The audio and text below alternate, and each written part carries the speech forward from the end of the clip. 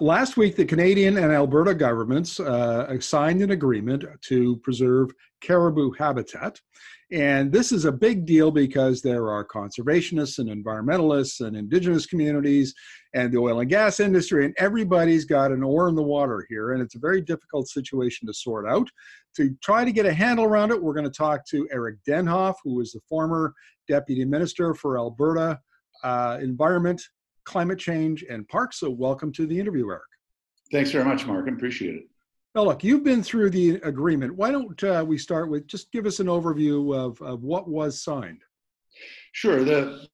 Keeping in mind that the provinces in Canada have an obligation under the federal rules to protect 65% of caribou habitat, which is proving increasingly challenging. And so the agreement lays out basically that the Alberta government over the next 5 years will come up with range plans showing how they'll protect the necessary caribou habitat. And it also provides for mechanisms under which the province can continue to have oil and gas and forestry activity take place as long as, in theory, it meets the dual obligations of protecting the caribou and development.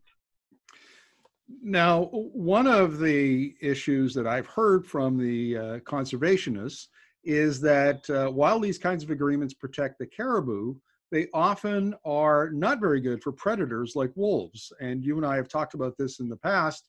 What are the kind of implications of this agreement for predators like wolves? Yeah, the agreement enables Alberta to continue with the wolf cull. Nothing in the agreement precludes that. The assumption is that it's on a temporary basis until the habitat restoration is significant enough that the caribou herds can recover. The problem is that the caribou herds are going to take decades and decades to recover, if ever. And so I expect that you'll see, barring some other change, that wolf and predator control will go on for a long, long time. And in terms of the oil and gas industry, which I gather in the past has had some pretty significant concerns because they don't want to get frozen out of leases because of an agreement like this, how are they responding to this agreement? I think so far they've been fairly positive. I mean, one thing to keep in mind is that some of the really key areas for caribou protection, the little Smoky Alepesh area north of Hinton around Grand Prairie sort of area, industry isn't chomping at the bit to go drill a lot more wells right now with, oil prices in the tank and even with recovering gas prices. So industry has been willing to wait for a while in some of those areas without going back in. But what it does do is it says to industry that you don't have to close up shop in order to meet these obligations. If you think that 25% of Alberta basically is caribou habitat and all of that's in the north, in theory, you'd have to set aside half of northern Alberta to meet that 65% obligation under some construct. So the fact that the agreement allows industry to keep working, I think it will be supported obviously by industry. The criticism will come from environmental groups when the first on the ground manifestations of that take place. So if the forestry companies start to go into core areas of the little Smoky Alepesh, or the oil and gas industry starts to go into drill areas that are considered prime caribou habitat without sufficient protection, then environmentalists will be upset.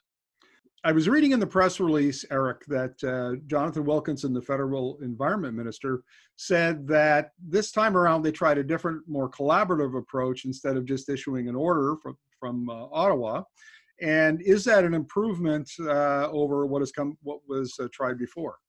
Well, it's an improvement politically for the government, certainly federal and provincial. Both the previous NDP government, provincially, and the current Conservatives have set up regional task forces to try and divine a way through this terrible land use dilemma. How much land do you set aside for caribou versus for industry? And I think that what it's done is it's allowed a lengthy runway for governments to figure out with local communities how they'll come up with these range plans, and they've allowed themselves 5 years to do it. For the federal government, it works because the lawsuit that environmentalists had launched against the federal government for allegedly refusing to implement the endangered species legislation has gone away as a result of this agreement, and one with BC.